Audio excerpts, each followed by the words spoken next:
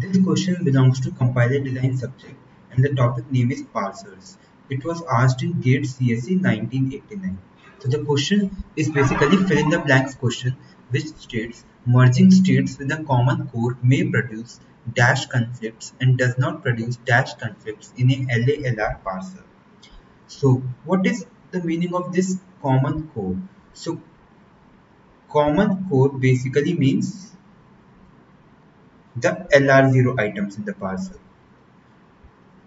You need to remember this, that common core refers to the LR0 item. And what we know about LR0 item? We know that LR0 item do not have look ahead symbols. Do not have look ahead symbols.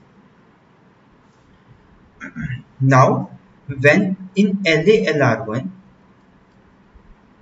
what we are doing in LALR1 is that we are merging the states obtained in CLR1. So we are merging the states obtained in CLR1 to get LALR1, and CLR1 states which are merged are those which have a common core, which have same core, or we can say same LR0 item.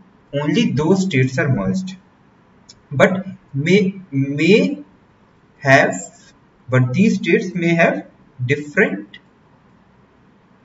look aheads. And we know when we are merging those CLR1 items to form LALR1, then two conditions can occur. The first one is that in CLR1 table,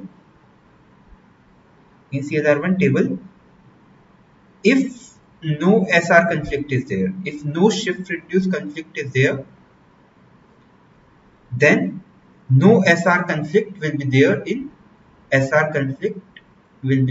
LALR1. And the second thing is, observation is, in CLR1 table,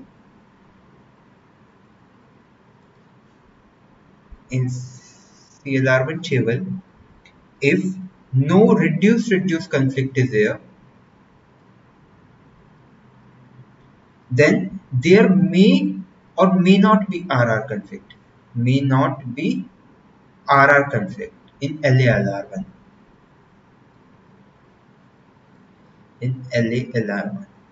So you need to remember just these two statements. If there is no SR conflict, then there will be no SR conflict in LALR1.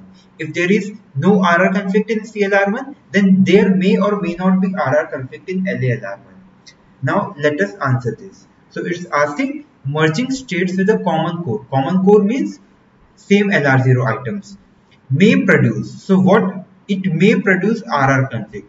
So the answer is it may produce RR, or we can say reduce conflicts, and does not produce SR conflict. SR means shift reduce conflict. So the answer is RR and CR.